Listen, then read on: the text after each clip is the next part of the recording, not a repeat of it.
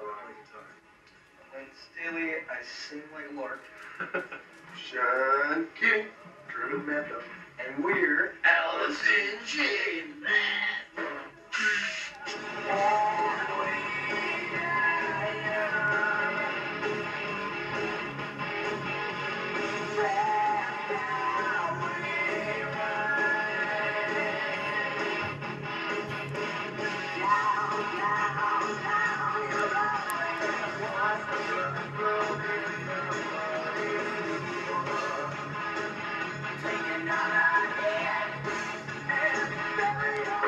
A lot of really cool bands in Seattle because, there's not that big hype and people aren't getting together saying, okay, we'll look like this and we're going to play like this and then we're going to get signed. People just get together in the garages and jam with friends.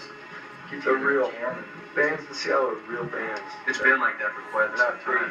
Like Blaine said, it's something that's been going on for a while. I think it's now caught on, and then now it's pretty much, record labels pretty much ate up everybody, and then don't move on to another town, yeah.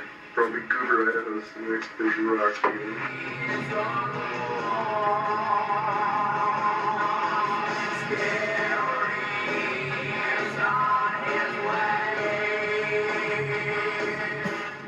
There's a show every night in LA, but in Seattle there's like one every month, 2 a month, something like that, so the fans get more pumped up and they're just more supportive for their local bands.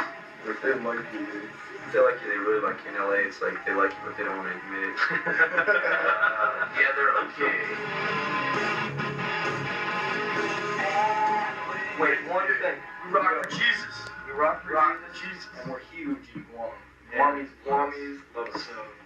There's one thing I like all the other bands. We are the worst smelling band. Yeah, we smell worse than you.